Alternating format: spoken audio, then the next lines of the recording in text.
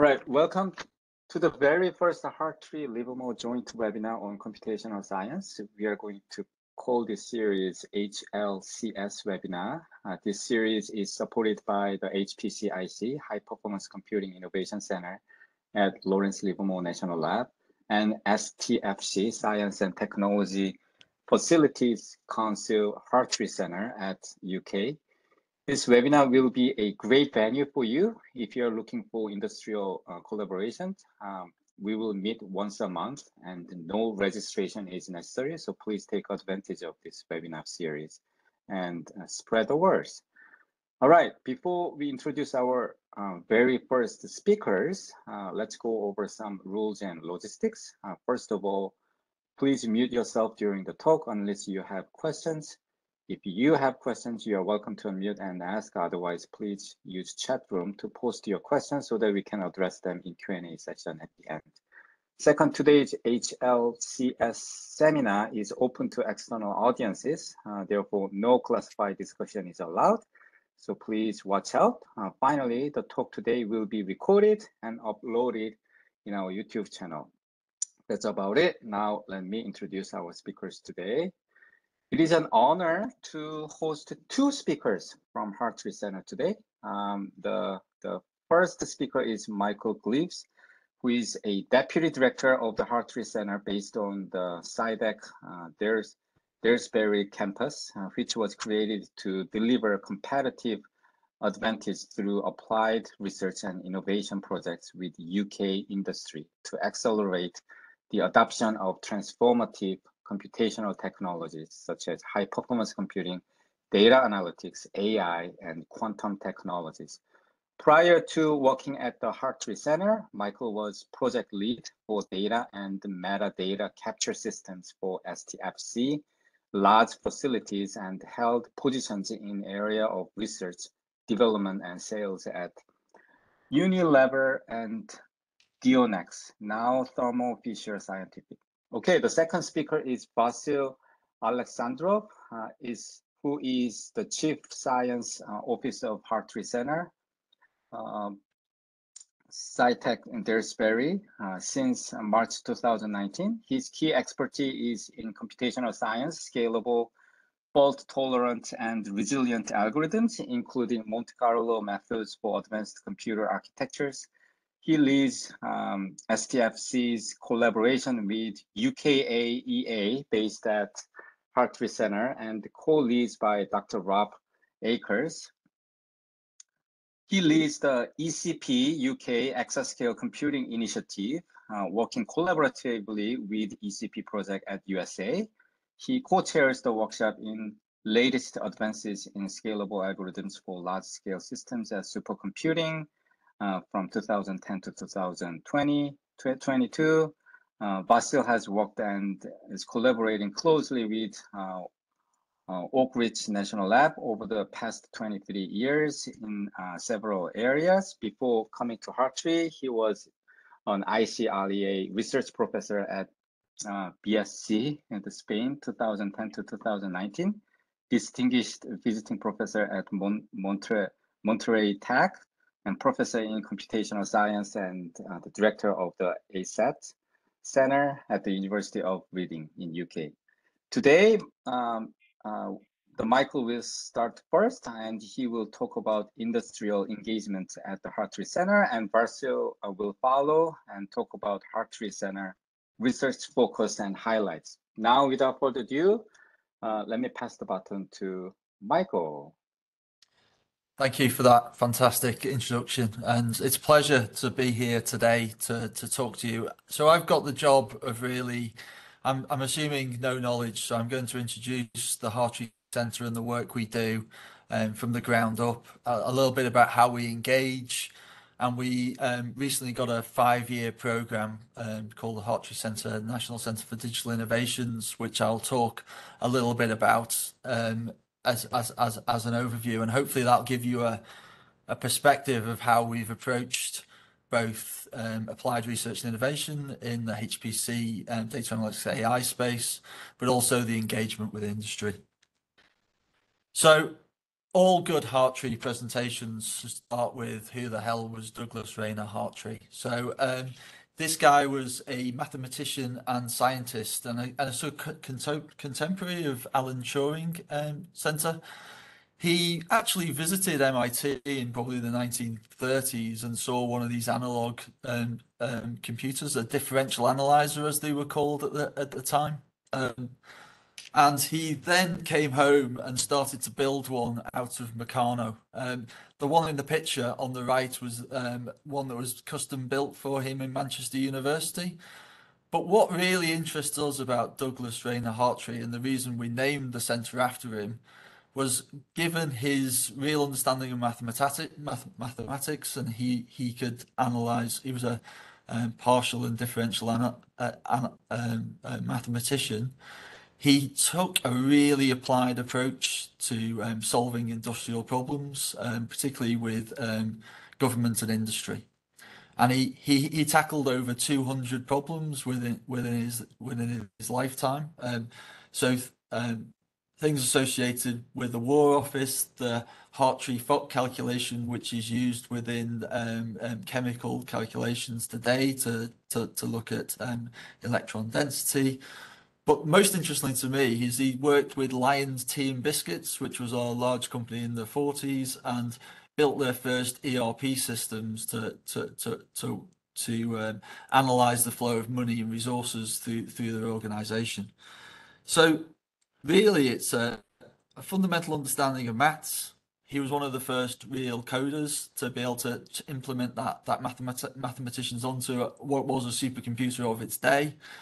And then the real applied focus was that he was able to achieve such a significant amount of activity in his time.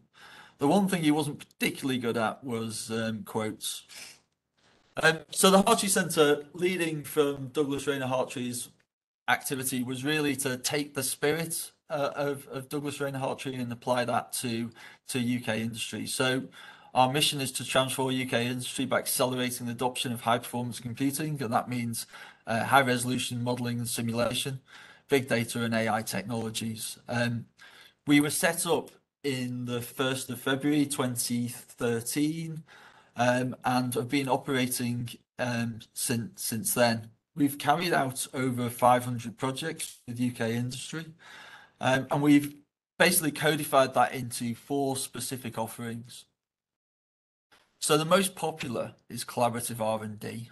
So this is where the company comes and they don't need to know anything about really the underlying maths or computational methods. They bring with them potential problems or jobs to be done, as I like to be call them, that we can then sift into projects that could be solved by modeling and simulation, data analytics, or AI. Some organizations have access to all the computational skills they need, and really what they want to run is the larger jobs. So we also offer a platform as a service where we will build software tools on platforms, and they will just run through either command line or through a interface that we built onto the machine. Creating digital assets is really software applications that we work with a co-located team of IBM researchers that are on this site, and I'll talk more about how we approach that within later in the talk within HNCDI, where we co-create with IBM Research and the company software and digital assets that can be used as a basis for future collaborative R&D or platform as a service, or can be adopted directly into the industry partner in a way that can deliver competitive advantage. And then finally, training and skills. So we've transitioned recently due to the COVID pandemic from delivering face-to-face to an online training platforms where we're trying to upskill people, particularly in domain expertise and later life education, continuous professional development, where we think there's a gap in the market within the UK. So really, this isn't a program you can do on your own. We end up being as a network of expertise. We have good collaborative partnerships with the University of Liverpool, and Vassil is there today. and we have an embedded department called the Virtual Engineering Centre, which is within our centre. We have collaborative partnerships with IBM, Siemens, NVIDIA, Atos, and Intel to try and give us the technology, but we're trying to maintain some independence within the technology that we use and focus on the industrial requirements. We also have links into local business networks around Industry 4 applications, which are quite large, and the campus of companies of 150 companies were based here on our site, and we try and represent into central government and local government some of the future needs for technology to align funding across government, industrial, and innovation sectors needs. So Vassil will cover a little bit more detail, the sort of technical detail, but I'll give you some case studies of the types of applications that we've solved in the time. If you are interested in these works, there's over 60 case studies that you can find by putting Hartree case studies into your favorite search engine, but they also give you a flavor of our approach to the work. So a significant amount of our work, we've done a number of projects with Unilever, and they're a great collaborative partner. But a good example of how we've changed the way that they approach is the area of computer-aided formulation. So this is really overturning over 100 years of mindset around how Unilever developed products into the marketplace. When we first started working with them, they were very physical and experimentally driven. So you'd have an idea within your office, and you would take that idea straight to the lab. You'd create samples. Those samples would go to a central analytical department. They would be analyzed, returned to you, and you would start that cycle again, iteratively trying to improve the formulation of the product to give better performance or a more sustainable formulation, which drives a lot of their business. They asked us whether we could build a digital formulation methodology that would help them understand how you produce the soft, creamy feel that customers like, using the microstructure of these materials from the salt surfactant and water that was used to make them up. And we've been working closely with Unilever to codify a computer-aided formulation simulation which allows them to formulate the products, particularly in home care and personal care, to help them drive a digital-first innovation model, where we don't remove the laboratory. They go from idea to digital. Once they have a good understanding of the area they want to explore physically, they then take that innovation into the laboratory in order to shorten the time to produce new products and services. In the sort of data analytics and AI space, we've been working with a company called Waitmans, which is a large legal firm, which are carrying out significant amounts of insurance claims associated with car and industrial accidents. And one of the problems they were trying to address within their business was, how do you redact documents? So Mr. Brown had brown hair is you want to redact the Mr. Brown and not the brown hair mechanism. So using our knowledge of natural language processing and an ability and access to the data files from this organization, we built a pipeline for automatic redaction of legal documents, particularly for industrial injuries, and we were able to demonstrate that was as successful as the legal people who were doing that work. Obviously, it's not very exciting work, redaction of documents, and that has a significance. We've now licensed that. We're looking to license that to a technology provider who works closely with Waitmans, and that will be then adopted into the existing workflow within the organization. And then another couple of examples is that we work closely with Rolls-Royce, and this is much more on our HPC side, where we gain access to the underlying software that Rolls-Royce use in order to calculate the computational fluid dynamics within the wings, but also the acoustics side of that activity. And by working and modifying the codes using your HPC optimization techniques, we've been able to move that between 20% and increasingly 40% faster than the current system is there today, which is work that you would recognize today within Lawrence Livermore. Rolls-Royce have this ambition to run whole engine simulations, and that requires a significant increase in the optimization complexity and scalability of those codes. But there are really good examples of where petascale and exascale HPC systems can give real competitive advantage, but also economic and social benefits. And then finally, working with SMEs, this is a company called BAC Mono, where they hadn't really, this formula, well, there are a set of engineers who make this tremendous track-based car that's also drivable on the road. So the idea is you drive it on the road, have your days fun on the track, and then drive home. So these engineers are traditional Formula One engineers, but they were very paper-based and CAD-based drawings, and they engaged with us through an SME program in order to look at how fluid dynamics works over the surface of the car, and particularly on the downforce on the bottom of the vehicle. This is the first time that they put CFD across their CAD, and we actually placed this system into a virtual reality system within the types of headsets that you can buy in your shops, and that was a bit discombobulating for the scientists. So we then got one of our technicians to put this in Reality Engine, which is the games engine which is used for Fortnite. And this is the example that we then projected onto a screen, so you can see the fluid dynamics across the surface. The great thing about doing this is that you could then bring the scientists and the engineers into the organization. They can have a group discussion around whether this is how they expected and how they designed it to be. And that this has led to this company employing engineers to typically look at this type of CFD engineering and how it can be applied within their business.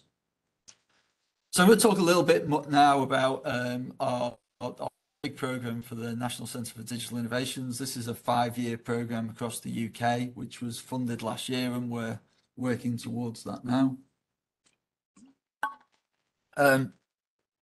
So I think that most nations across the globe are interested how artificial intelligence and data analytics as a general purpose technology, an activity that can be embedded within organizations. And through the Hartree Centre, we've seen there's a numbers of barriers to adoption, and what we're looking at where are the barriers to adoption for digital technologies, particularly artificial intelligence, that can improve the productivity, innovation, and economic growth of companies that engage. So we were lucky enough to get £172 million of government investments, which was co-invested by £38 million of in-kind from IBM Research. And we've set out this program of work, and I'm briefly going to go through this at a high level and then focus a little bit more on the top layer. So our data center was aging, so we're putting a new energy efficient data center into the site, which will enable us to scale those bigger computing platforms. And once that building is built, we've got HPC data platform and a private cloud that will be embedded within that system, which is how we are looking at the digital engagement of these systems. And then the barriers to adoption of these top line of areas. So Explain is our training program. Explore, there's 104 projects which are proof of concepts, which are to try and get to a stage gate with a company as quickly as possible to show that this technology has value. Accelerate is a slightly larger program, which is 32 projects where we are trying to look at the software engineering integration of that tool into your organization so it can be rapidly adoptable, but stop at the actual adoption phase. And then emerging technology, where we're looking at a new paradigm of quantum computing and where that will apply in our industrial engagement. Skip through that. So if I talk a little bit more about the program around Explain, so this is a select, we are looking at training 5,000 mid-career scientists. So these are typically people who have entered into the workplace and have gained engineering or scientific or pharmaceutical or healthcare technical expertise and are interested in layering on cloud, artificial intelligence, data analytics, and modeling and simulation skills in order to be able to adopt the innovations that we are creating in our program. The reason we've looked at this mid-career angle is we think there is a significant short gap in the market within the UK for those areas, particularly where they are supported by technicians. So there's lots and lots of online courses that you can find in this area. But if you get stuck having access to real project scientists and professionals that can help you understand this and apply that technique into your business has been really interesting. And we've got a lot of good feedback that is driving a lot of value to these organizations. We've started from the ground up. So introductory means that and with learning pathways through areas around cloud or AI or modeling and simulation. Introductory assumes that you have no knowledge at all, so anybody can enter into those systems. We are then trying to translate that into learner and independent learner activities where you have hands-on expertise of using these tools, and you can then take those tools into your area of work, with the final stage being to try and get people to practitioner levels where they're confident that they can become a self-learner and independent within the workplace and go on their own self-learning journey around these technologies. So we've built these pipelines through the work. These are available on the website now, and I just pulled the next 4 or 5 from our website to give you an idea of how we're sort of representing them to the market. These are free at the points of use, and beginner to AI, the ability to scope and model requirements, advanced data science. You can read these yourselves. So I'll talk a little bit about Explore and Accelerate, and then I'll hand over to Vassil to talk a little bit more in depth around our research program. So this is the work we've done with IBM Research. So where we are looking to solve complex economic and societal problems where there isn't off-the-shelf solutions.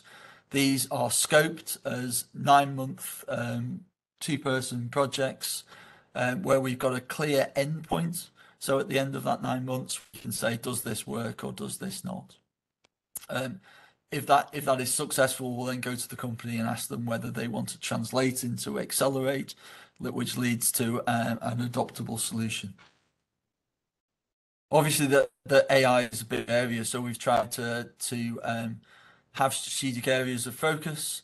So AI enhanced modeling and simulation, so combining artificial intelligence, whether that's a Bayesian optimization at the front of a simulation in order to select the next best calculations, or using AI to process the outputs of simulation in a way that can give you insight. AI enhanced data analytics, which is workflows of machine learning and data analytics, and we've done some significant work in microbiome and healthcare in this space. Scalable AI, which is really the activity that Vassil will talk about, and hybrid computing and the computing continuum. We're seeing within the UK that there's a significant move to the adoption of these technologies through cloud and hybrid cloud, and we're looking to translate containerized tools into those environments that give them a more adoptable area. And we've split these down into 2 areas. So this is the TRL levels that you've seen, and I've taken a a machine learning and model TRL version that was from a conference in 2019 to describe where we're looking for these capability and application build projects, but we're looking for the engagement of the industry partner on both a technical and executive level, and we find that relationship allows us to move these things forward into a position where we can go back to the business and ask, is this technically viable and is it businessly viable? So a big area of what we're trying to do is to reimagine the scientific process. So this is some work that IBM are pushing around the digital accelerator. So Cleveland Hospital and ourselves are the first two of these which are signed up effectively, but we're looking to use some of the technologies around deep search, which does literature and pattern searching, using AI-rich simulation to screen faster models, and then possibly looking out to synthesize through collaborations with Materials Innovation Factory or some local areas around here to look how we can build that application. So this is a piece of work we've actually completed where we looked at organic photovoltaics, where we ingested 560 patent literatures, looked using SMILES data to generate similar but not exactly the same models, and then use a simulation method to test the theoretical conversion rate of that technology into a candidate or candidate list that we could then go and take into synthesis. And then Accelerate for me is a program that I lead, and this is really how our business case delivers the economic and social impacts back into the UK.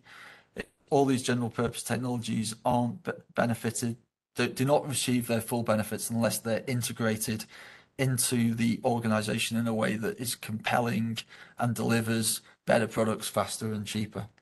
So this takes off where the Explore program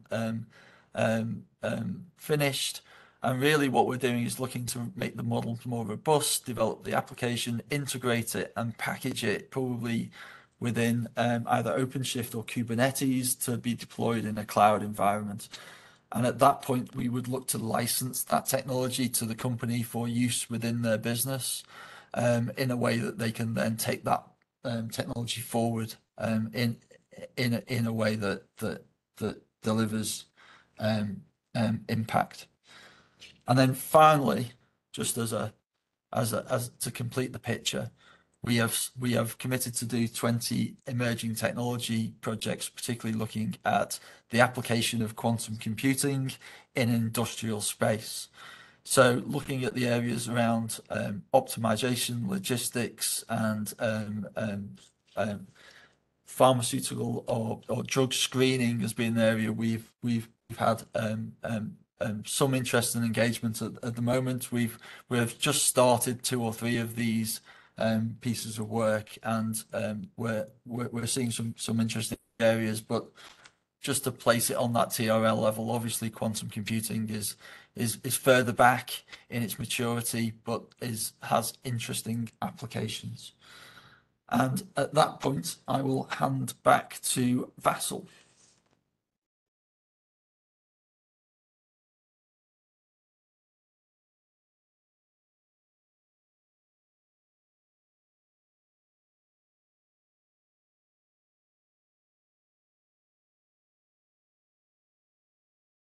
Can you see my screen? Yes. Okay, so I'm responsible for the research strategy and generally pushing the research agenda at Hartree. So this is our research framework, as you can see, and it's anchored in AI, HPC, data science, and emerging computing paradigms. I mean, quantum computing, neuromorphic computing. Then on that, we built data-centric research methods. We built scalable mathematics approaches, methods, and algorithms, all these to tackle the challenges we have. And then we apply advanced research engineering methods to program those, advance those, and visualize wherever needed. So we have all this expertise, we develop it further, and the focus is on, as Michael already outlined, HPC and AI enhanced data analysis, HPC and AI enhanced modeling simulations that support decision support, and all these placed in hybrid computing and computing continuum framework, meaning everything from sensors to the Internet of Things through cloud and to HPC machines, and fundamentals of exascale computing and scalable AI, all these developments, how they can underpin the research. The research aim is to spearhead the developments, look at and develop these advanced methods, and then we can apply those to diverse applications. So the applications in the outer ring on the picture, we're talking about health, well-being, and life sciences. We're talking about environmental modeling, energy efficiency, smart regions, chemistry materials, all Industry 4.0 developments that are linked to manufacturing, aerospace, and digital twinning, and obviously all the fundamentals that enable scientific research. So this allows us to make advances in science, but also with these advances actually to support public sector and industry. We have a variety of activities in terms of outreach, training, dissemination, and also partnerships and links with businesses, while Michael outlined in extent the links with industry. We also work with the public sector. Example of that is UKAEA, which is UK Atomic Energy Authority. So we have a long-term collaboration until 2027 that is focused on fusion, and I'll outline some details there. We also work, we have partnership with SEC, which is a conglomerate and business that is focused on in the area of transport, healthcare. They have several hospitals, they own 4 airports, and we're developing this partnership. So as a center, we have a sectorial approach, and I'll mention that, which is led by our business development, and we have 7 staff that come from our Innovate department, and they're embedded within Hartree Centre that work with us to advance work with businesses. In terms of platforms, our supercomputer is a 4.3 petaflop machine. It's already quite aging, and we are planning to replace that with a new one in a couple of years' time. We have a variety of smaller machines. We're hosting Jade 2, which is an accelerator-based machine for Oxford University. In terms of quantum computing, we have Atos Quantum Learning Machine Simulator.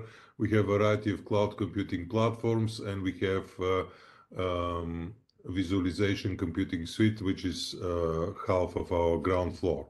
So all these facilities allow us to work efficiently with academia, industry, and public sector. I mentioned the thematic application areas that are linked with our government innovation strategy, and we have a sectorial based approach, which is underpinned by the skills we have. And the main focus is in 6 areas that are linked with the research we do. materials, transport, health, well-being, and life sciences, and environment, energy, smart regions, Industry 4.0, process engineering. I'll not go in detail, but just to outline this. My focus will be in this talk on exascale computing, and we'll do 3 deep dives with aiming these 3 deep dives to convert in detailed talks if you have interest in the next sessions with you. So in terms of exascale computing, we work with partnership with ECP project in USA, the Cote and Co. And we have 7 areas in more detailed collaboration. In terms of fusion, as I said, we have 5-year collaboration with UKAEA that is focused on fusion modeling and simulation at scale. We also collaborate with Met Office in the area of UK Met Office in the area of performance portability, and with our own exascale computing program in UK, which is called Excalibur, that is funded by EPSRC. So we have several initiatives, and one of them is Excalibur. Just to go slightly in more detail concerning the collaboration with UKAEA, this is one slide that outlines the exascale challenges that needs complex modeling of physics, for example, in the plasma exhaust, that needs applying stress strain simulation at scale, that needs various UQ strategies in terms of simulation, as well as deploying emulators to speed up the computation, and dealing with different vast amounts of data that come out and processing this data. The collaboration is structured in 5 work streams. Digital threads for fusion facilities, including visualization that looks at various workflows linked to the data we need to process and how to visualize that. Then the other 2 are linked more to using AI in the simulation, fast actionable emulation at exascale, and AI for plasma control and optimization. Then the 4th one is focused on exploiting a variety of scalable algorithms, including stochastic, deterministic one, on different parallel architectures, including AI specific, to try to accelerate the computations and develop novel approaches. And the 5th one is focused on uncertainty quantification approaches for fusion modeling. So these are the 5 areas of interest, and then we'll dive deeper in terms of turbulence flow and using style gun. Johnny, if you're available, can you just drive us through, please, in detail? Yeah, sure. Hi, I'm Johnny from the Hartree Centre, from part of the High Performance Software Engineering Group. And in this work, basically what we are trying to do is to replace the subgrid scale model that we use in LES with a GAN, in particular style GAN, which is a generative adversarial network developed by NVIDIA. It has been developed for phase synthesis, and it has the strong properties of allowing to change different levels independent from the others.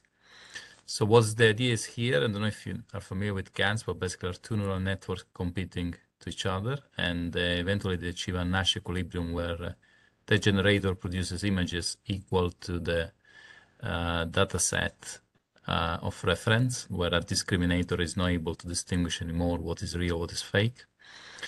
So the generator will have some internal layers and these internal layers can be thought as LES fields. So we can integrate in time these fields using the filtered Navier-Stokes equations, and then we can reconstruct the field with the trained GAN. So in this way, we have a precise model, and also, of course, the speed up of the LES compared to the DNS. If you can go to the next slide, Vassil. So here were some preliminary results. On the top left, you can see the fields U, V, and the vorticity from the DNS. And on the center, you have the fields from the style GAN. And then you can see the difference between the DNS and the style GAN on the last column. Overall, the mean square error is 0.006%, and the structural similarity index is 0.993. This is about 256 times 256, and it took about 11 hours to train on one GPU, 1 volt V100. On the right, there is the Kolmogorov spectrum, which is basically matching with the Kolmogorov up to 10⁻10, which is considered good because the style GAN is in float 32, so we are down to the machine accuracy really for that value. And the most important properties that we have found is that if we train on a single image, the style GAN is very flexible, capable to adapt to even different images, which is that one on the bottom right. So that one on the bottom left is the training one. That one on the bottom right is the inference one. And basically we have the flexibility of GAN for the same Reynolds allowed to reproduce the same image. It sounds quite magic, but then looking at it in the details is due to a strong distortion in the internal layers. So he knows how to shuffle the vortex around once he knows the vortex. So that's something that now we're trying to use in the next project with fusion, nuclear fusion UKIA, Farscape 2, where basically we are now trying to reproduce the Asagawa-Wakatani problem, which is very similar. And with basically the only difference, we're now looking at the electrostatic potential, vorticity, and density of the electric field. That's it, very short. If you have any questions, please let me know. Thank you, Johnny. So this was presented as a poster on the ECP annual meeting, and further paper is on the way to Smoky Mountain Symposium in Oak Ridge. So let's see. If I may continue, so with ECP, so what we have here, we are looking at hybrid stochastic deterministic methods for linear algebra. These are kind of preconditioning with Monte Carlo, and then running standard iterative methods. I'll show you some results at the end. We also planning to integrate this in the relevant ECP libraries. We have explored also integration of in the ECP technology stack using Cocos programming model. You'll see also some results of Cyclone, and it is already available in the Spark package manager. Also, we share knowledge and best practices with ECP partners. Lately, we are discussing opening with XLearn, which is part of ECP in terms of scalable AI, working on general inverse problems using Monte Carlo hybrid approaches, and also talking about emulators, etc. And this is ongoing work. In terms of using Cocos and using our work on separation of concerns with Met Office, what we have is internal representation Cyclone that takes the Fortran code and transform this to internal representation through our framework, and then at the end you have a C++ Caucus code that you can run, and as a result you can see some experimental results that show that the versions we have in some cases are compatible with the versions that don't use Caucus. And for example, in this case, in this case, there is slight overhead comparing with OpenCL. So this shows the validity, and it shows the advantages of using this approach, and we are planning to apply the same techniques and the same approaches in terms of separation of concern, translating this knowledge from working with MetOffice to the area of fusion, and this is involved in this is part of our plan working with UKAEA. In terms of working with Excalibur and applying hybrid methods to tackle a variety of matrices, I'll run quickly through a few examples. These are relatively large, some of them are relatively large matrices, and symmetric, non-symmetric, coming from a variety of applications. First one comes from lattice QCD. It's a matrix with complex entries, and what this picture shows that with very rough precision, our method is not performing well. This is a non-preconditioned one, and this is a preconditioned using Monte Carlo and then running conjugate gradients. As you can see, once you start improving the error, you can improve the efficiency of the method, and preconditioned plus conjugate gradients runs faster than non-preconditioned one. This matrix is actually coming from fusion, and you can see that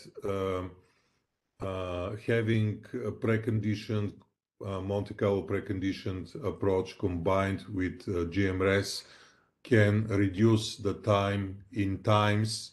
Actually, you can see the difference. This is the non-preconditioned case. This is the preconditioned. Symmetric and non-symmetric preconditioners, there is small difference. Also, for some problem, depends if you use BCG stub or GMRS at the end. This is the preconditioned case. This is the non-preconditioned case. So you can see the difference using GMRS in this case, and this is the difference using BCG stub, preconditioned and non-preconditioned. So in most of the cases, we are able to obtain substantial speed up and reduce the number of iterations. So this was the third example, and the area of interest includes performance portability, scalable AI, including surrogate modeling, AI for fusion, etc., general inverse problems, separation of concerns, and all these apply to a variety of application areas. So in terms of exascale, we've shown that we can work together with our colleagues in advanced state-of-the-art. We have now established solid collaboration with UKAEA. We can, in fusion modeling, we are establishing a center in exascale computing in fusion jointly with UKAEA. They have office now within the Hartree Centre, and this collaboration involves about over 30 people combined on both UKAEA and Hartree. We also having enhanced collaboration with MetOffice in the area of performance portability, and we have expanding involvement in UK Excalibur program in terms of exascale. So what I wanted to say that we can do more detailed talks in these three areas if there is interest, and we are looking to this as opportunities for discussion and collaboration with you. So I can stop here. I had a few more examples, but I think we should give time for some questions.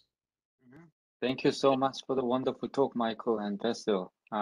Let's have a Q&A session. And we do have a question from Philip in chat room. I can read it to you. It's for Michael. How do you find companies to work with? Do you advertise, cold call, attend conferences, wait for them to contact you? Yeah.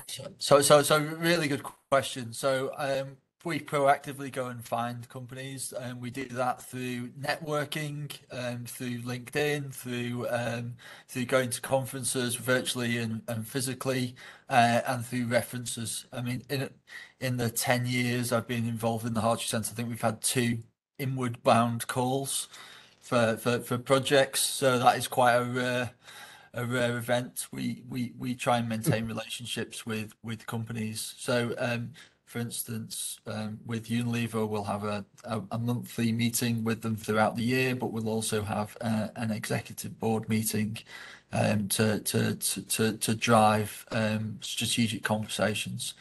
But yeah, we proactively go and find stuff. I think that's the only way it works, really. And also business development works both with the scientists and Michael and the directorate to we started this sectorial approach and talking to various bodies in the relevant sectors. So we talk to the body that actually has a lot of companies involved and is much easier than talking individually to companies. And this is to addition to established already key accounts like Unilever, Rolls-Royce, etc. So this is quite helping us to attract, I would say, more companies and businesses. And, Nice. and once you've got a bit of a momentum and a track record, then it looks less risky, I think, to organisations if you've delivered a number of projects. So you do get a bit of momentum in that space, I think. But I think what I'd say is it is proactively going out, taking responsibility, going to find people with interesting problems. And I find that people in industry have really interesting problems. It's just finding the right person with the budget. Very good, very good. Is there any other questions?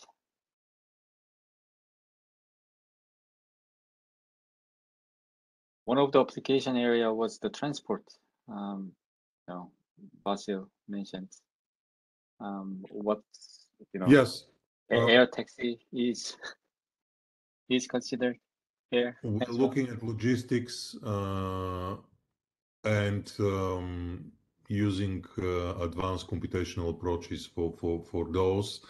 Lately, we're looking at the supply chain and all those things and problems that arise there. Uncertainties in the supply chain. Yes, these are the areas we're kind of very much interested. All right. Okay. Sounds good. All right. There is a question from Wayne. Following Michael's answer on finding companies, how do you convince them of ROI to get them to commit funding? Yeah. Okay. So the interesting thing about research is it's quite risky, isn't it? So there's upside and downside. If you don't successfully find an innovation that has benefit, then the ROI is negative. But if you find something which is good, then the ROI is positive. So I think what we tend to do is where we're asking for commercial contracts, we're going directly asking for money. We tend to have a more robust story around the innovation, how it works with the business. If it's more risky, we'll look at grants or other funding mechanisms to make that work. But ROI on applied innovation means that it's the 3 or 4 really good ones that pay for everything else. Thank you. Thank you so much. Is there any other questions?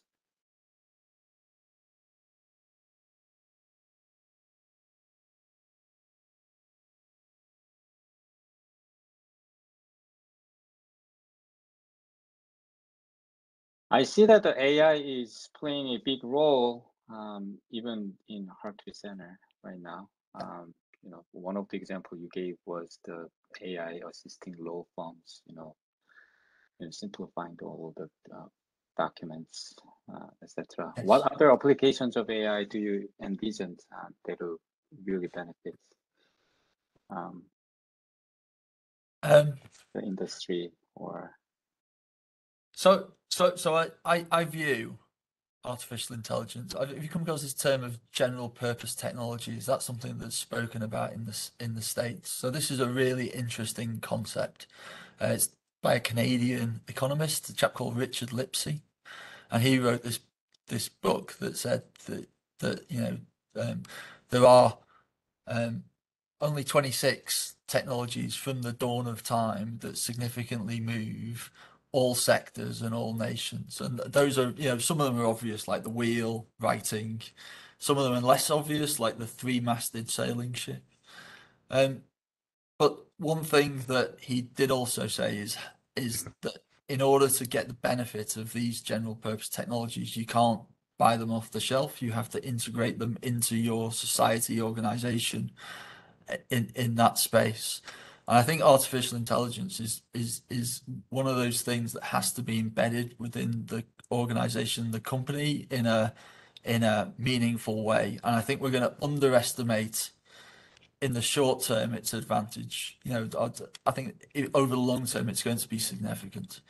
And I think that anything around natural language processing, anything around vision, anything around decision support, will be enhanced by artificial intelligence, but it requires you to embed it into the organization and to feed it with pipelines of data which are suitable for that system. And I don't tend to try and predict the future because generally I'll be wrong.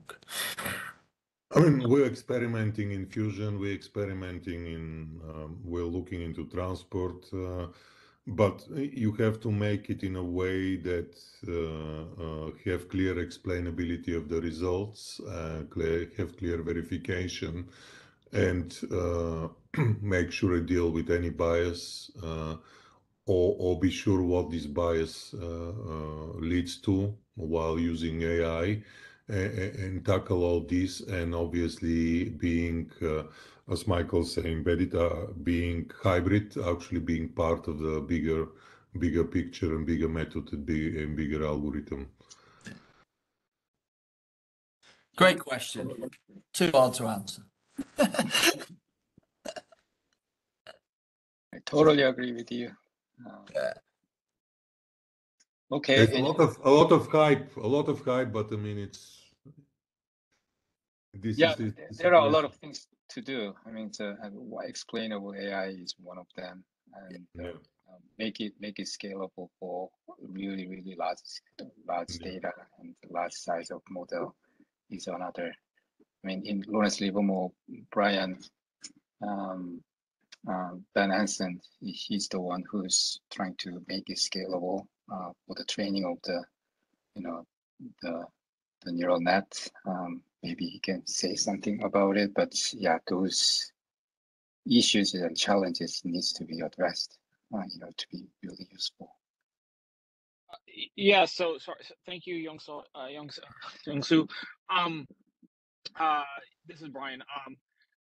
I'm sorry, I missed a little bit of the conversation, but you know, I think that it's really important for our national resources, our national labs, Hartree and the DOE complex, to invest in the ability to train these models at scales that you don't normally see, particularly for scientific applications, because you know we have, you know, as a colleague of mine, Barry Chin, once said, you know, we have a massive data and we are data rich and label poor.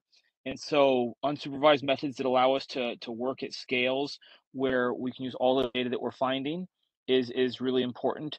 And the ability to take advantage of the leadership class computing that we've developed at national labs is particularly important as well. So you know, actually I've met a number of you from you know, Hartree. I think, is it Michael Hay a couple of years ago. Tony Hay, effectively, yes. Tony Hay, yes, thank you. He came out and visited, ECP a couple of years ago, pre-pandemic, and I was supposed to go to visit you guys the week after the shutdown occurred in the U.S. to talk about collaborative opportunities. Sorry, I think I'm rambling on now, but I'll pause for a moment. The unreasonable demands of big science is a good opportunity to build these applications, I think, Brian. And then how do we translate them into use within wider society and the economy is a really interesting problem. Absolutely, and the ability to sort of have an understanding of what went into these data sets, and because you think about all the FAIR principles, and also just the training methods. If we're deploying these for societal needs, outside of commercial or beyond commercial interests, it's really important for us to sort of have a handle on how the science goes together, to be able to hold ourselves accountable to a higher standard. Yeah. That rigor that science often demands. Yeah. All right, sounds good. I hope this webinar series will become a good revenue, for this good discussions, and also eventually we want the industrial collaborations, and I hope this will be a good venue, and hope many industrial external people can join us, and then reach out to us, both Hartree and the Lawrence Livermore channel. Is there any other questions from audiences? We actually passed the 4 minutes.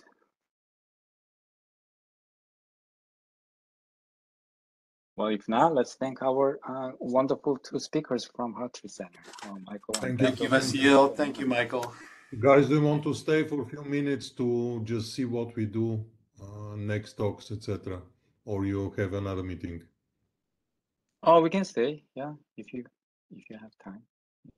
So, Vassil, you wanna share some more presentation? You guys. No, I just wanted to talk to you what we can do in the next when you schedule the next talks and what kind of talks. Oh yeah, let's do that. Okay, let me stop recording. Michael, do you have